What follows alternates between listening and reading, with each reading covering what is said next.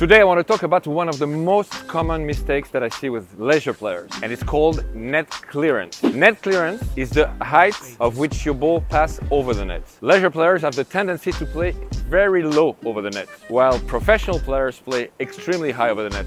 The first reason why they play high over the net is because they want to avoid a stupid mistake that would be to hit the net. The second reason to play high over the net is because of the stress, the pressure that you can feel when you play a match. The thing is, when you feel stressed, when you feel the pressure, all the players have the tendency to play lower. And finally, it's extremely important to play high over the net because high means also deep. When you play too low over the net, your balls are going to fall short. When you play higher, they're going to be much deeper. And in tennis, it's very important to play deep to protect yourself, but also to create opportunities. Try it and come back to me.